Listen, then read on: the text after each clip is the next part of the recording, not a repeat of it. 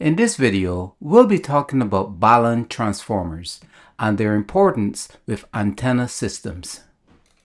The word Balun stands for balance to unbalance.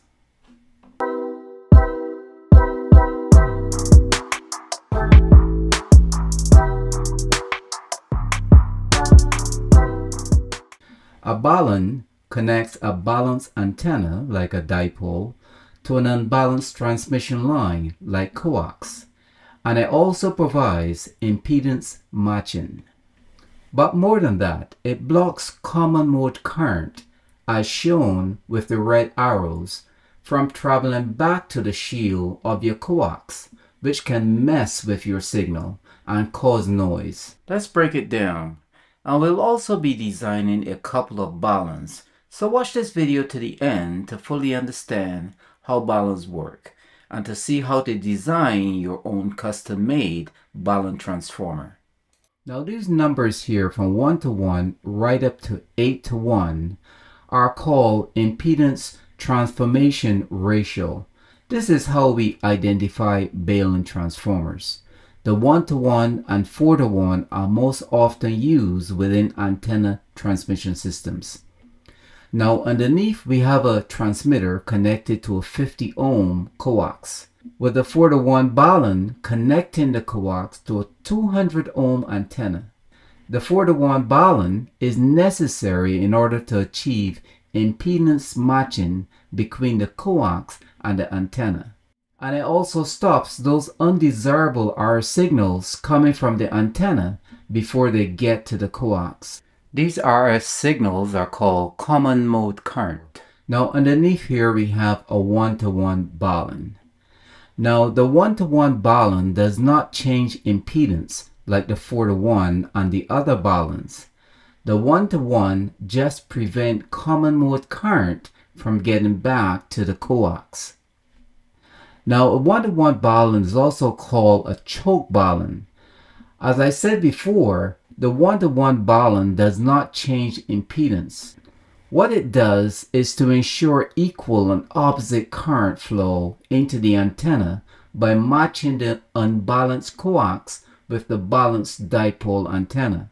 If the current on both sides of the antenna is plus or minus 1 amp, there won't be any common mode current flowing back from the antenna because the current is balanced on both sides. Now in the real world, this is how it works. Even though we have a balun, we may have plus 1 amp on one element, but the other one we might have a minus 0.95, which is almost 1 amp, but it is not exactly 1 amp. So we will have some common mode current. Most of the time on every antenna system, you're going to have common mode current coming back. It may not be a lot, but any kind of common mode current that gets onto this cable would cause a problem. So the purpose of this balun is to stop the common mode current from getting through to the cable. The balun has two purposes. It connects balance to unbalance, and it also stops common mode current from getting back to the coaxial cable. Now here we have a 4 to 1 balun. Now a 4 to 1 balun is really two 1 to 1 baluns connected together. Now once you connect them correctly, you'll have a working 4 to 1 balun. Now, what the 4 to 1 balun does that the 1 to 1 balun couldn't do was that the 4 to 1 balun does impedance matching. So it matches the impedance of a 50 ohm coaxial cable with the impedance of a 200 ohm antenna. The 1 to 1 couldn't do that. The 1 to 1 just connect a balance to an unbalance, which is basically a balanced antenna to an unbalanced coaxial cable. So the 4 to 1 balun also does that, and it also stops common mode current. So the 4 to 1 balun really does everything the 1 to 1 balun does and more. So next I'm going to show you how to design a 1 to 1 and 4 to 1 balun. And I'll also provide you with a list of all the parts you'll need to build your own custom-made 1 to 1 and 4 to 1 balun. We're going to talk about how the one-to-one current balun is designed first of all. Now we're going to start at the beginning with the coaxial cable. Now the middle conductor of the coaxial cable is connected to A1 and the shield is connected to B1. This wire from A1 is wrapped around the toroid and so is B1. You wrap them together like this. One of these wires are going back to your shield and the other wire is going to your middle conductor. Now these two wires are always close together, and on the inside of the toroid everything is very close together. See, everything is touching on the inside here. Now on the outside just the two are touching and is separated, and then the next turn just the two are touching and is separated again. It's important that these separations be the same distance. The same distance on the outside and on the inside, they all got to be touching each other, okay? And you also got to make sure this is really tight. You see, we have a tie wrap here and everything is nicely tight together. That's very important as well. Once you wind the turns around the toroid, and your output for A1, which is the middle conductor, would be A2, and the output for B1 would be B2. And you just connect this to the terminal, which connects to one element of your dipole here in this case, and on the other side you have B2 connecting to the terminal, which connects you to the other side of the dipole. The one-to-one current balun is a very simple design, but it works very well. And this particular design, as I said before, connects balance to unbalance, and it also stops common mode currents. Now I have one other recommendation for the 1-1. Instead of having these wires beside each other like this, it is recommended that you twist them, and you'll have 3 to 4 twists per every inch. So every one of these would have 3 to 4 twists per inch. Apparently, doing it this way works better for suppressing common mode current. Well, the first thing you want to do is to cut 2 pieces of 18 gauge wire, whatever colors you may choose. And you're going to twist those 2 pieces of wire together. And then you're going to wrap them around the toroid. Now, just in case you're wondering right now, well, what turns ratio should I use? Like you have no idea at this point what your turns ratio is supposed to be, because we haven't covered that. Well, this part is very simple.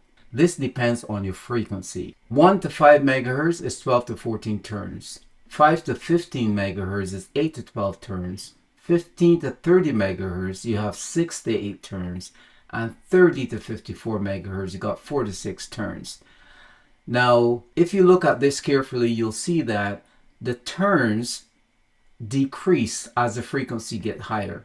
So the lower the frequency, the more turns you're going to have. The higher the frequency, the less turns you have. And this worked for both the 1-to-1 balun and the 4-to-1 balun. They both use the same toroid and they have the same turns ratio. So now we're designing the 4-to-1 balun with 2 toroids. This is our coaxial cable. This is the center conductor. This is the shield. We have A1, B1, A2, and B2. These represent the 2 toroids.